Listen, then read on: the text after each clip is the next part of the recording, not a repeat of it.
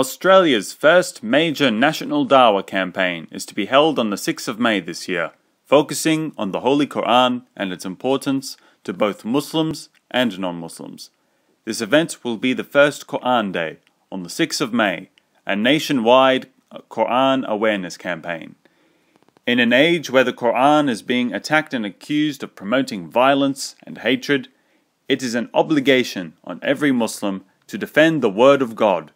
by promoting the true teachings of the Quran with our neighbours.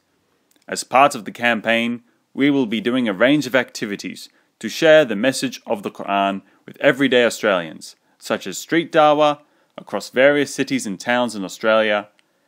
Dawah workshops for da'is on answering allegations against the Quran, gift to Quran to your non-Muslim neighbours, friends and workmates, dropping Quran awareness leaflets in mailboxes,